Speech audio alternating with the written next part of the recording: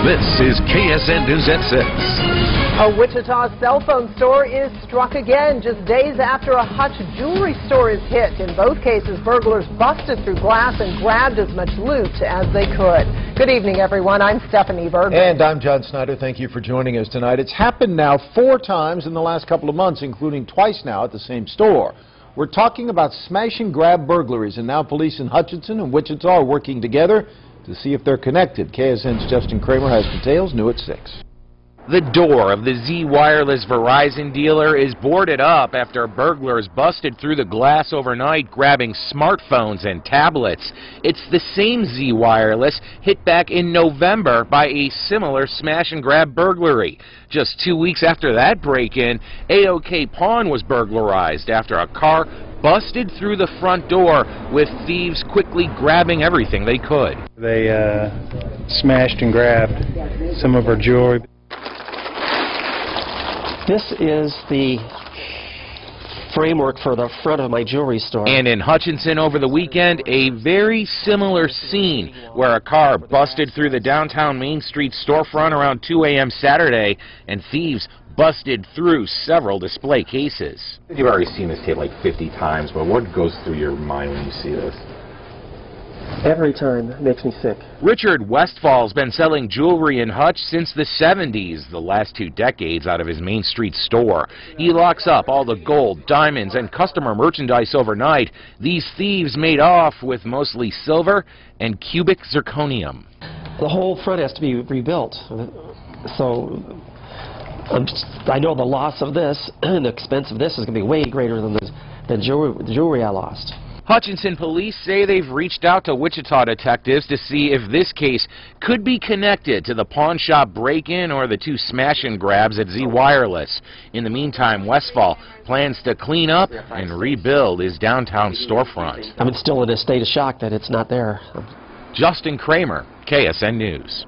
If you have any information about the recent rash of smash and grab burglaries, call either the Wichita or the Hutchinson police. The investigation continues tonight in the case of a gun found at El Dorado High School. It happened Monday after a student reported seeing a weapon on campus. Officials did in fact find a student in possession of a gun. That person was taken into custody. Now the El Dorado Police Department is investigating. No word if any charges will be filed against the student or whoever owned the gun found at the school. Today the principal released this statement, quote, "We appreciate support from parents encouraging students to speak up and never compromise their safety or that of others. Their efforts, along with the diligence of our staff and students, contributed to this situation being resolved quickly and without incident." The former Rooks County Sheriff Randy Axelson will spend 4 years and 1 month in prison for distributing meth. He was sentenced today after pleading guilty to the felony drug charges. An autopsy report on the body of a Hayes teen that was found on Monday declared that her death was accidental. 18-year-old Ksnw Armendariz went missing from a house party Saturday night. Officials say she died after falling and hitting her head, and also from hypothermia. KSN's Michaela Lewis has more from our Central Kansas Bureau. We were shocked and saddened to lose one of our students. The death of 18-year-old Ksnw Armendariz rocked Hayes High School and the community. She enjoyed life, and she liked to have fun. The Hayes High senior was at a house party in the 1100 block of 250th Avenue Saturday night. Some bad decisions made. Family members say Armendariz was drinking and wandered away from the residence around 9:30 p.m. She walked almost a mile away from the home in Big Creek. At a 6-foot embankment, and she fell from that embankment onto some ice and hit her. As she hit the ice, she also hit her head. Investigators say she then walked a little farther but likely collapsed. Her body was found Monday afternoon. The autopsy determined Armendariz died from hypothermia and a head injury from the fall. There was nothing at the scene to indicate any type of foul play at all. While law enforcement believe her death was accidental and continue to investigate, Hayes High School officials hope Ksnw's peers can learn from this tragedy. Our young people make responsible decisions to respect the law, and we also hope that in our community that residency and hosting issues are observed. While lessons are learned, the school took a moment of silence in memory of Ksnw and provided counselors for students. We are working with the family and the church and the arrangements to make sure that this week goes by as fast as we can make it and as easy as we can make it to those who are grieving. And the community is supporting the family. Thoughts and prayers go out to the family, the Ormendez family. In Hayes, Michaela Lewis, KSN News. All right, thanks, Michaela. In Goddard, police made a big drug bust when they pulled over a vehicle on Sunday. Officers stopped a 1998 Chevy Tahoe for a traffic violation. They discovered the vehicle was stolen from Albuquerque, New Mexico. Officers say a total of 78 bricks of marijuana were found in the vehicle. Police estimate it has a street value of about $115,000. And what would we pay for a little bit warmer weather? Yeah, we should finally get some tomorrow. Dave Freeman is here with our first forecast. Hi, Dave. Hey, a little January thaw coming our way. We will be able to trade in the winter coats for the spring jackets. Maybe not first thing in the morning, but by the afternoon. That's the way it looks. I think tomorrow morning we'll start off a little bit on the cold side, but we will have fair skies and a warmer wind tomorrow that will help to sweep the cold air out. And no kidding, I think we got a shot at 50 in Wichita by the end of tomorrow afternoon. Okay, it's not a tropical heat wave, but it will feel a lot better, and we should be even milder than that before the week is over and then winter returns. I'll return with the details. All right, Dave. Governor Sam Brownback will give the annual State of the State address in less than a half hour. That's in our News Across Kansas tonight. He'll speak to a joint session of the House and Senate. Brownback expected to share his plans for balancing the state budget. He'll also suggest how legislators should respond to last week's court ruling that declared our state's school finance formula unconstitutional. If you'd like to watch the State of the State address, you can see it live on KSN.com. How much in taxes Kansans will pay on their boats has to be decided by lawmakers this year. The Department of Wildlife, Parks and Tourism recommends that owners be taxed at 20% next year, would then fall to 10% in 2015, and boat owners would be exempt from paying taxes starting in 2016. No word yet on when lawmakers will decide that issue. Wichita City Council is now full as a former member is back on the bench. Paul Gray is again representing the 4th District. He takes the seat vacated by Michael O'Donnell. Members voted 4-2 for him to be on the council. He served District 4 from 2003 to 2011 and left because of term limits. The council also gave the green light to a star bond application for the proposed sports complex at K96 in Greenwich, while another similar project in Bel Air has already applied for star bonds as well. The developers say the two complexes are being built to attract different crowds. Today's vote was 6-0. More and more new businesses opened their doors last year in Kansas. That's the word from the Secretary of State's office today. The annual business formation report shows 13,646 jobs were created in the year 2011. That jumped to 15,008 this year. That's a record for the state of Kansas. It looks like Slugger, the mascot for the Kansas City Royals, will be back in court. In September of 2009, a fan, John Coomer, claims a hot dog thrown by Slugger hit him in the eye, causing serious damage. His original lawsuit asked for more than $25,000. A Jackson County jury ruled that fans accept the risk of being hit by flying objects when they go to a baseball game, but a court of appeals overturned that decision. No word when the mascot will be in court. Still to come here at 6 o'clock, hundreds of parents and teachers are at Century 2 tonight so they can scout out the schools they may want to attend.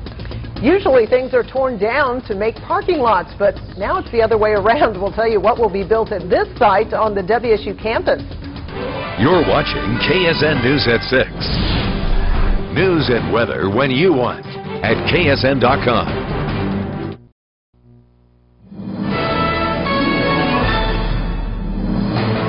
Finding the right school for your child can be tough. And that's why every year USD 259, the Wichita Schools, hosts the Choices Fair. It's going on right now, called the One Stop Shop for Education. It gives students and parents a chance to find out more about the different programs offered. They can compare what schools offer and what would be the best fit for their kids. One new feature this year is transition classes for students moving on to the next grade.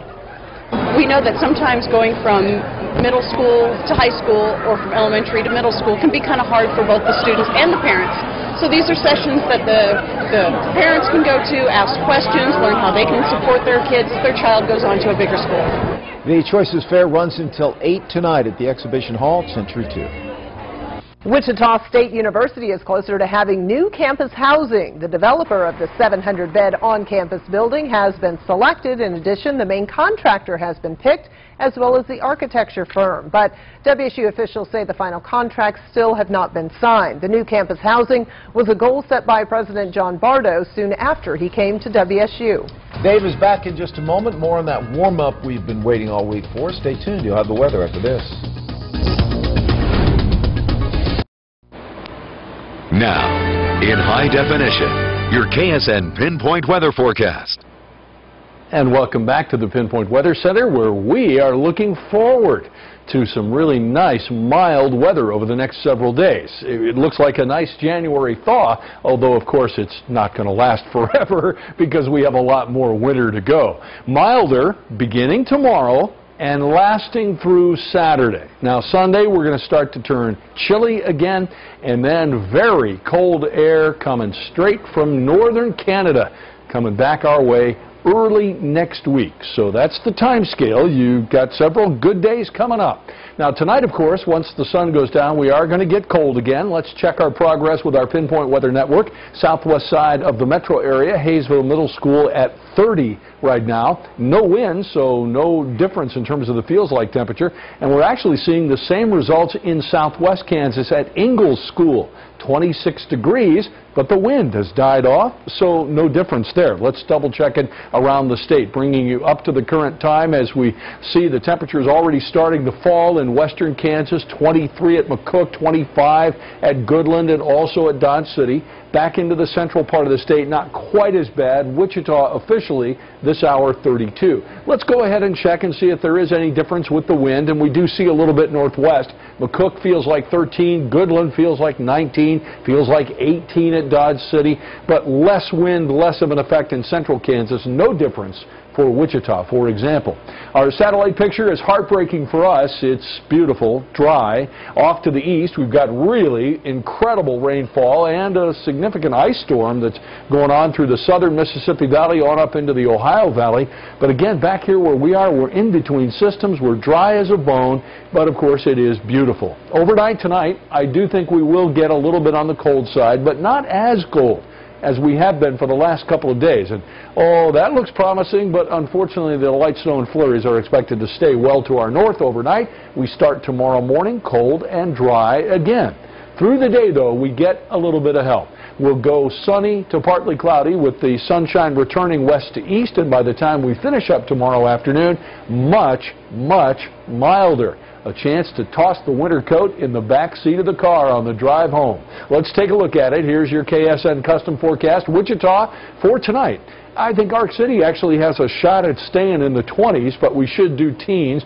We'll say 18 for Wichita. Tomorrow, everybody has a chance to get up into the 50s. I think it should be a really nice afternoon. Northwest winds picking up at 8 to 18 miles an hour, but that's actually going to be kind of a warm wind tomorrow. North central Kansas, also here a little bit of a mixed bag. 20 at Hayes.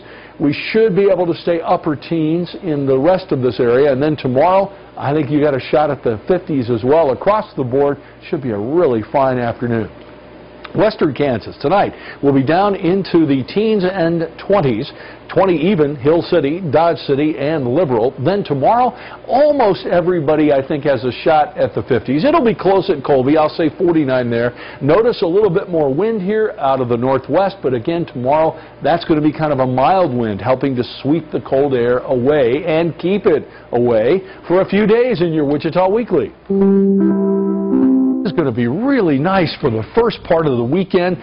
Really, I think we've got a very good shot at getting well up into the 50s on Friday. Still looks good Saturday, chillier Sunday, and then we really get back into the freezer early next week. North central Kansas, also several days in the 50s, but it will turn colder on Sunday, and then the real deal kicks back in next Monday and Tuesday. In the southwest, a number of days here where you'll be in the upper 40s to low 50s. It will turn chillier on Sunday, and then you're back in the freezer Monday and Tuesday. In the Northwest, okay, you're going to be close. 49 Wednesday, Thursday, but I'll give you a 51 in Colby on Friday. Still nice Saturday before you also head back into the freezer. 28 Monday, 25 Tuesday. And the real heartbreaking part about that whole thing, it's going to be dry. I don't see any significant moisture. But boy, 50s look wonderful. Back in October, 50s would have looked cold, but now they're looking great. Everybody's going to be smiling. Yeah. Coming up later on a newscast, we'll give you some new meaning to the phrase, hair of the dog. The little puppy knows about that firsthand. And coming up in sports, Wichita State coach Greg Marshall talks about the return of Carl Hall and the latest on KU star Ben McLemore's injury from last night. Plus, what did Brent Musburger say this time? We're back.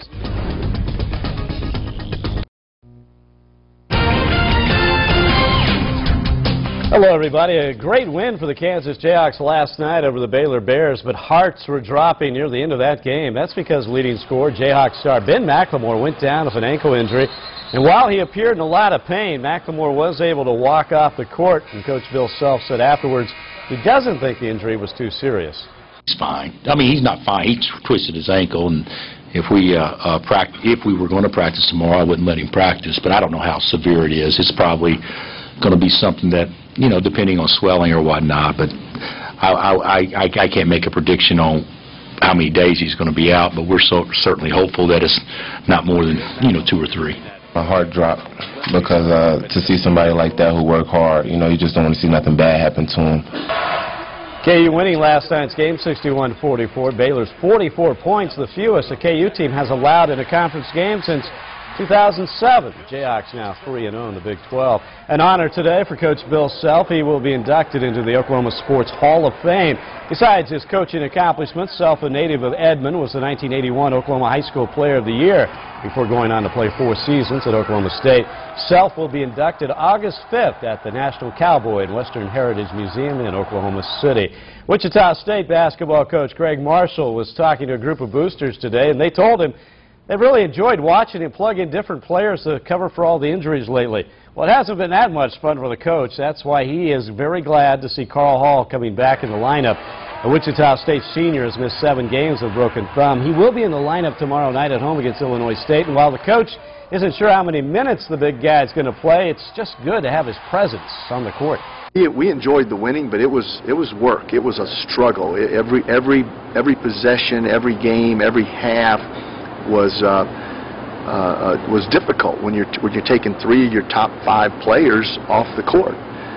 We'll have one of those 5 back, and to what degree we'll have him back, I'm not sure, but we're going to have him back. And just like we said, his presence is going to be beneficial. I think we had a little extra bounce in our step in practice yesterday with Carl being out there. And again, the Shockers at home tomorrow against Illinois State. The Redbirds picked to finish second in Missouri Valley, off to an 0-5 start in the conference.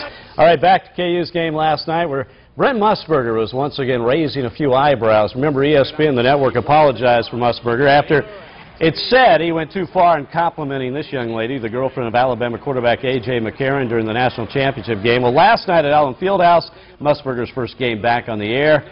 And he signed off with this little comment we think about his colleague, Holly Rowe. For Fred Priscilla and Holly Rowe, it was really smoking tonight. I want to say so long from Lawrence. A lot of people talking about this today. ESPN claiming Musburger said it is smoking and not Holly Rowe. I think he did say it. I think that's how I heard it. I think he's having a little fun with ESPN because I don't think he was too happy they apologized for him. I agree with you. I wonder how Holly feels about smoking. We'll find out. Well, if you drink a lot of vodka, you're sure to get a hangover, right? But that actually saved a puppy's life. We'll tell you how next.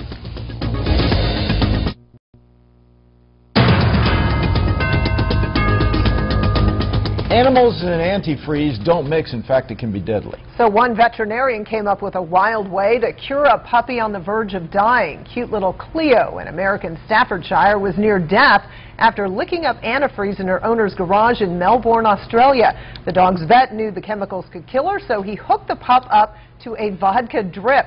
The doctor says the alcohol sucks the toxins from the antifreeze out of the dog's system. It took an entire bottle and a half of the hooch, but it worked. Cleo's owner says the dog was pretty hungover, but is now doing great. I'll remember that next time I drink antifreeze. Maybe drink a little vodka just as prevention. There you go. We may need something to keep us warm tonight. I would suggest hot chocolate tonight, and then iced tea tomorrow. We've got a real nice warm-up for January coming over the next several days, and then really cold air returning early next week. But no rain, no snow, no moisture. Nothing. That's our time here at 6. We'll see you back at 10. Have a good night.